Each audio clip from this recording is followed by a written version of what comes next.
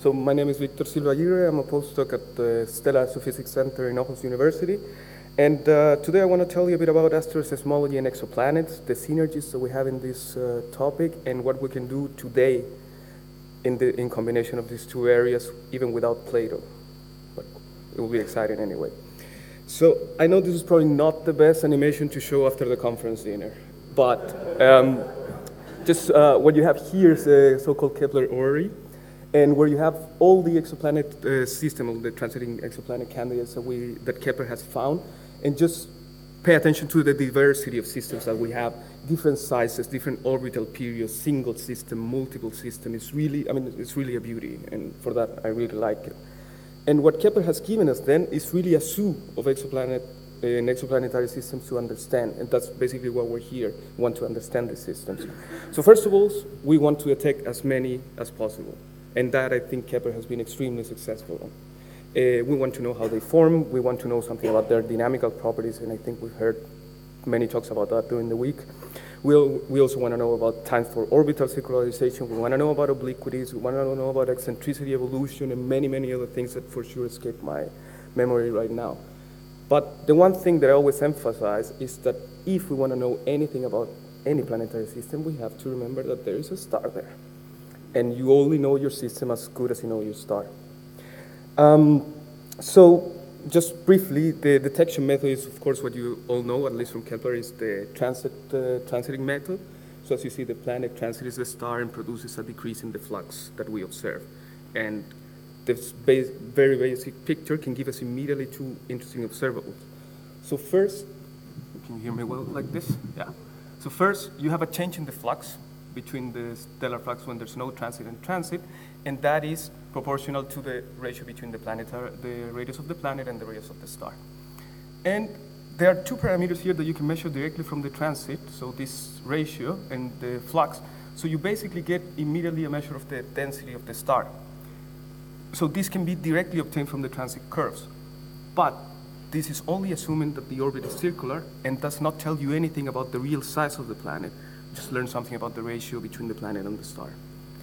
So the first question regarding density, stellar density, and radius of the planet, how can asteroseismology help? And well, I guess the answer to this, I hope, is obvious. So you have seen this picture already many times during the week. This is the power spectrum of a Kepler star, KASC-7, and it's not an exoplanet host orbit.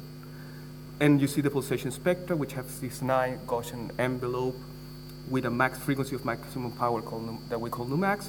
And the separation between consecutive radial orders of a certain angular degree is what we call the large frequency separation, delta nu. And those things we can measure very easily for any pulsating main sequence or red giant star, for instance. And the interesting thing is that these two quantities relate to the mass and the radius of the star. Well, this one to the mean density, for instance.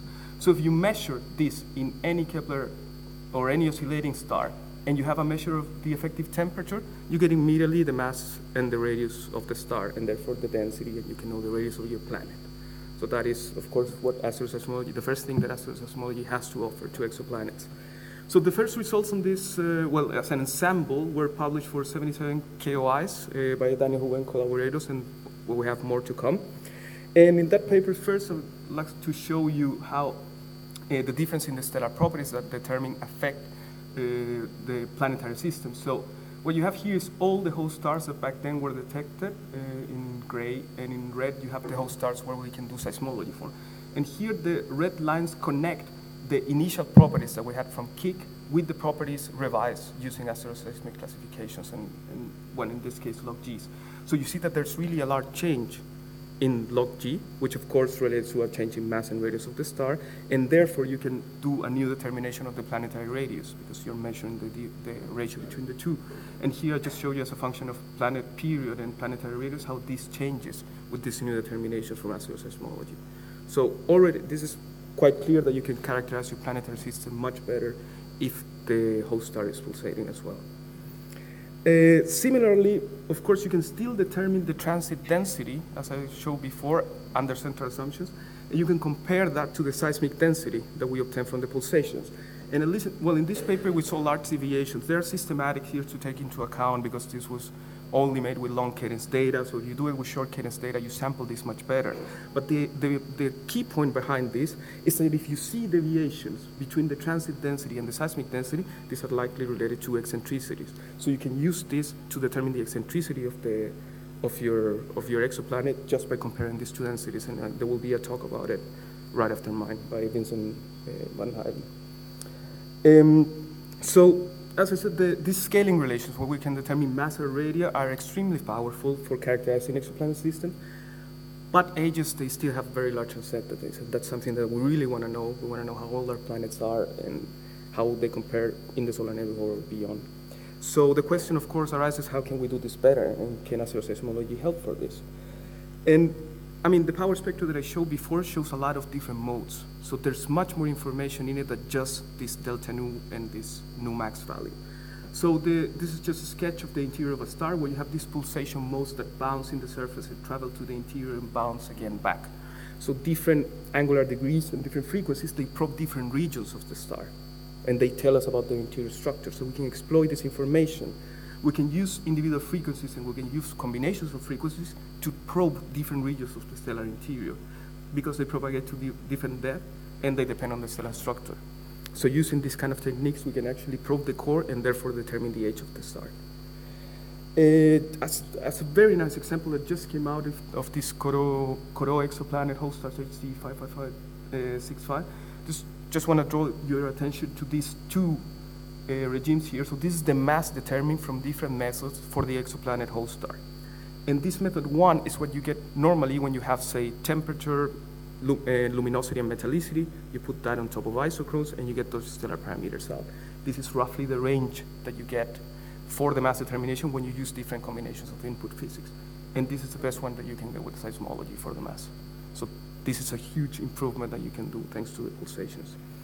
And similarly for the age, in the same paper, they showed for different methods, I mean, determining age from calcium-2 or from the lithium depletion, gyrochronology, etc. I mean, the error bars in this case are huge.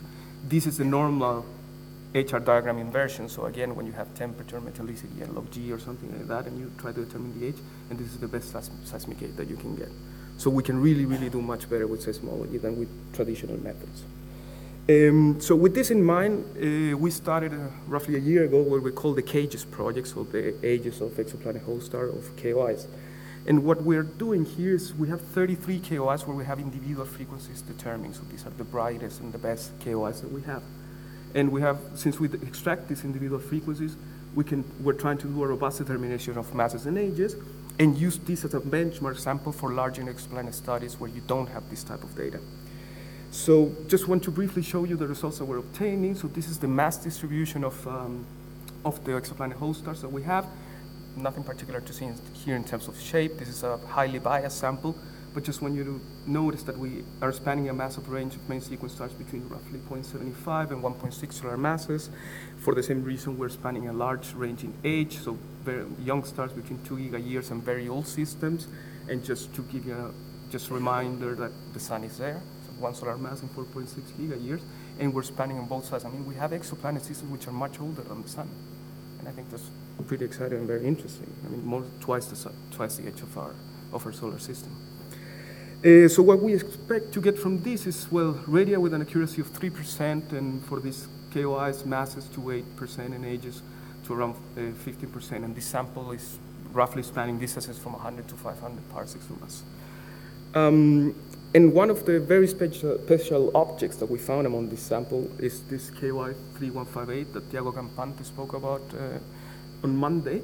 And this star is it's the oldest known host of terrestrial-sized planets. There's 5 compact objects, and the asteroseismic age that we determined for this star is 11.23 giga-years. That's the oldest one that we know so far. And this was only possible, of course, thanks to seismology. So radii and density, we can definitely do better. Masses and ages, we can definitely do better. But I just want to shift gears and go into a topic that has come out several times during this conference. This is the architecture of the exoplanet systems. Okay, I'm not a very clever guy, and I always get confused with this, so I thought I should put a picture, and I will try to walk you through it. So say that we have our star, and we are looking, this is the line of sight, so we're looking from there. the angle that we have there, this I star, is the inclination angle of the spin axis of the star with respect to the line of sight. And here you have the orbit of the planet is transiting there, so this is the vector which is perpendicular to the orbit, and this, therefore, between the line of sight and the angular momentum vector is the planetary angle. And what you have here is the obliquity of the system, so the angle between the two, the spin rotation axis of the star and the angular momentum vector of the orbit. And this guy you can measure from the transit, okay? But so in principle, if you have a measure of the stellar inclination angle, you will get a measure of the obliquity, the true obliquity. But the system, it doesn't have, you don't know if it's pointing directly towards you or not, so it can be tilted to the side. And for that, you need to measure the projected obliquity, which is this angle here, if you want to reconstruct the full 3D orbit of the planet. Okay. So what you need first is a measurement of the projected obliquity in order to reconstruct everything. And this we have seen already during the week, right? This can be done with the Rossiter-McLaughlin effect, which basically when the planet is transiting in different directions, crossing the stellar disk in different positions, you get a different shape of the radial velocity curve because of covering blue shift or red shift parts of the star. And you measure different projected inclination angles, which in this example, 0, 30, and 60. So this you can do from the ground. So what you want to measure is really the true obliquity, because that tells you something about the formation and the interaction throughout the life of these exoplanet systems. But for that, you also need the stellar inclination angle. And this it's really difficult to measure. You can do it with rotation period, visa and I, but that's not easy. But luckily, stars pulsate. And when they pulsate, the multiplate split, and that carries information of the stellar inclination angle towards the line of sight. Just here in this example for 2, this is an L = 1 mode, and here you see the multiplates at 4 different angles of inclination, 30 and 80 degrees. The multiplates are split and change their amplitudes. There's a beautiful animation that Andrea Emilio did to show this. So before I play it, just to tell you, these are the 3 components, the M0 and the plus minus of the L = 1 modes. And these are the relative amplitudes of each one of these modes. And this, when the animation starts, you will see the star will begin to rotate, and then it will start to change its inclination angle. And the amplitudes, the relative amplitudes will change. I hope it works, yes. So you see the program in the retrograde mode, and then the inclination is changing, and you see that the amplitude of the central mode increases, and the one of the side modes decrease. So if you detect this and you measure the relative amplitudes, you can immediately tell the inclination angle of the star. That's how we do it in seismology, basically. Until you end up, if the star is pointing towards you, you only have the central mode. So this has been done already for a few systems. So Kepler 50 and Kepler 65, published by Bill Chaplin. So where we measure rotation, the inclination angle was basically equator on almost 90 degrees. And Vincent Van Huylen will speak about Kepler 410, which is a different system. But this has been done already with Kepler data. And another beautiful example, I think, is Kepler 56 by Daniel Huber last year, where you basically have, here's the line of sight, and you have 2 planets which are aligned with the line of sight, 2 inner planets, but the stellar spin axis is inclined. And there's a detection of a third companion in a wider orbit that might have produced this misalignment somehow, some sort of cosine cycle, or we have heard about that. But then we have 2 misaligned gas giants, which are in long periods of 10 and 20 days. And then I started thinking, well, I've been hearing a lot about misaligned hot Jupiters in this conference, and this is a system that is completely different from this. So we have seen this like 20 times, but I couldn't help myself of showing it. This is, I think, is the plot of the conference, right? So we have the projected obliquity, so this lambda angle that I showed before, as a function of effective temperature. And just to remind you, stars which are hotter than roughly 6,200 kelvins or so, they show higher projected obliquities than the stars that are cooler. And this is what Simon Albert, he's one of the people who has been working on this, not the only one, but this plot comes from that paper. And the other interesting thing that I think Simon did there is that he correlated this with visa nat of the star. So as expected, you see that the hottest stars, the visa nat, so they're rotating faster, and then there's clearly a dependence on visa nat of this trend. And what is that? In that paper, they interpret this as a result of evolution, of stellar evolution. So what you have here is the projected obliquity as a function of age. And you see that the stars which are misaligned are younger, and the stars which are aligned are older, in average. You basically see this trend. So what they argue is that does the change in stellar structure with age drive the realignment? I mean, that was the working hypothesis of that paper. And I just looking at this plot, people working in stellar structure, they know that this is the craft break that Jen Van Seders told us about yesterday. And stars on this side don't spin down, or very mildly, and stars on this side, they do, with their evolution. So this trend, which seems to be with age, I don't think is really related to actually the age of the system, but rotation is probably the answer, and I think work should probably go in that way. And that is basically what the talks of Masson and Van Seders presented yesterday. So the craft break is there and it's obvious. And I think for the same reason, the cages sampled, which I spoke about before, were very interesting, just to use these ages to calibrate larger samples again and see if there's any dependence on age with this inclination angle. So just want to briefly mention one last interesting system, which is here, at basically 2 gigayears, and this is HAT-P7. And using this technique, there have been now obliquity measurements, and since there is Rosita-McLaughlin effect measured for this star from the ground, you can get the full 3D solution, I think for the first time, for a star using both seismology and ground-based data. And what they found is that there is evidence that the orbit of this planet is quite likely retrograde. And Othman Ben Omar will speak now and will actually present his results on this system and also in Kepler 25. So just a summary of my talk, I think there's clearly a very virtuous circle between seismology and exoplanets. We can determine densities, we can determine radii, masses, and ages, and that can definitely aid the characterization of exoplanets. We are now working on these 33 stars where we will get ages. 77 have been analyzed already, and we're working now on extending the sample to over 100, hopefully. We are aiming for accurate masses, radii, and ages. Accurate is a big word. Maybe we should speak about precision. That's a different discussion. And of course, we want to facilitate studies of planetary formation and evolution. And for this reason, I think the future looks very bright. We have K2, we have TESS and Plato coming, and this is really going to be exciting in the years to come. Before I finish, just want to make a little announcement. We are also hiring, and we are not hiring Martin Steele, if you were wondering.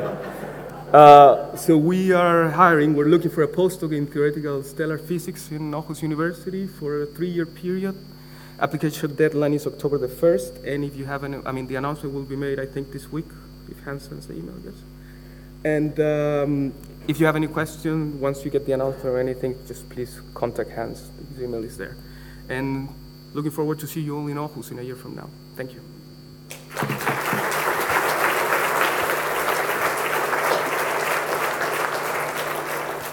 Thank you, Victor. We have plenty of time for discussion. I want to pick up questions. So, Louis?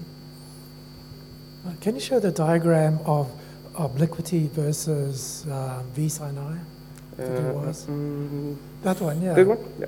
Are you telling me that those two plots are independent of each other?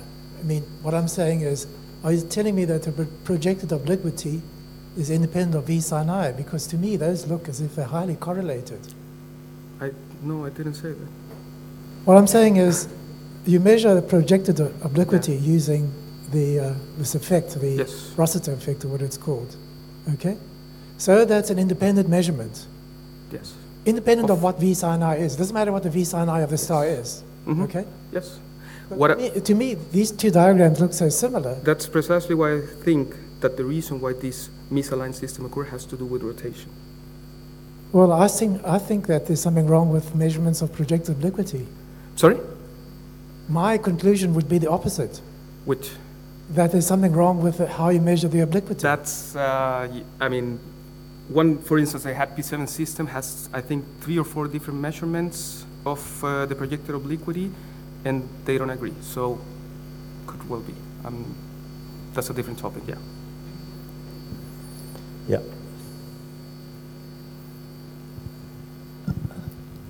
You mentioned that when you have a difference in the mean stellar density deduced from transit light curve and the density from seismology, that implied that the planet's orbit is eccentric. But if I look at the curve, recall the curve you have, the plot you have, the discrepancy is in both directions apparently. I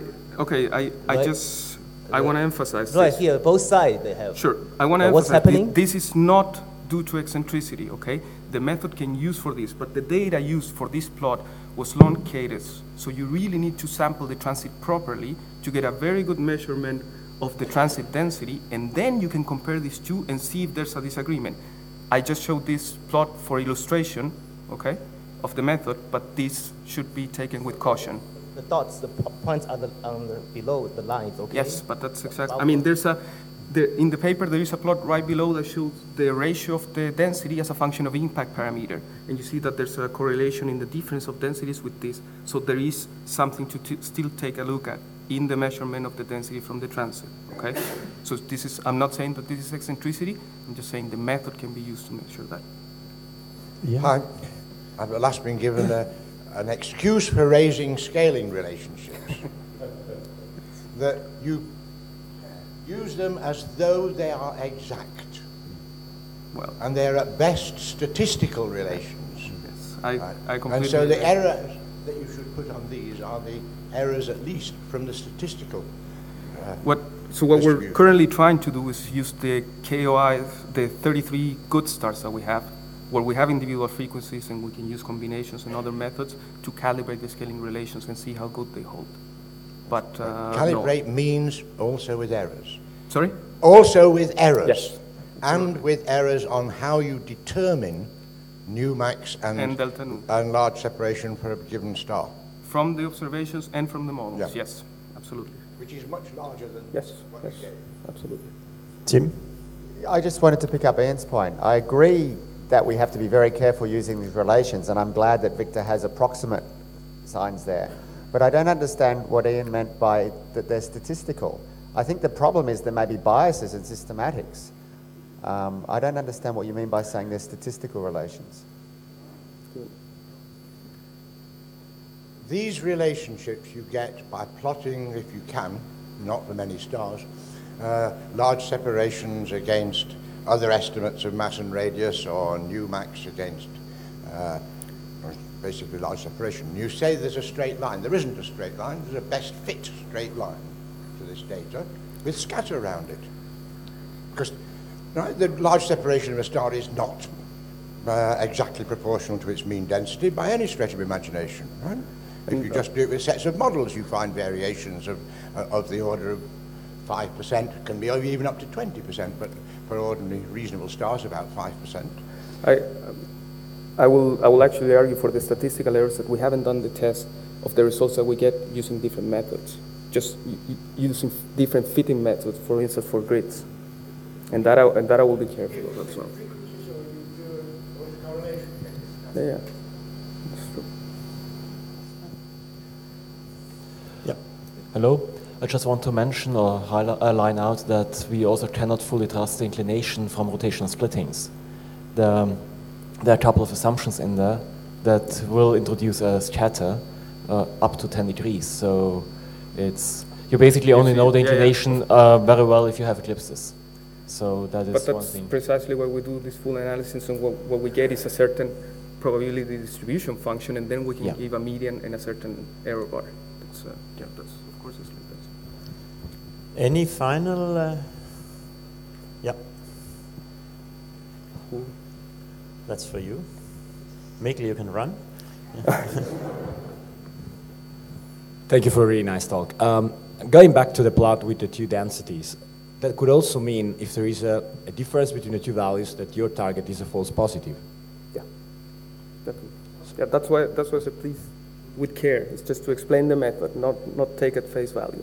And in the paper, this is clearly explained as well. Okay. Let's thank Victor again.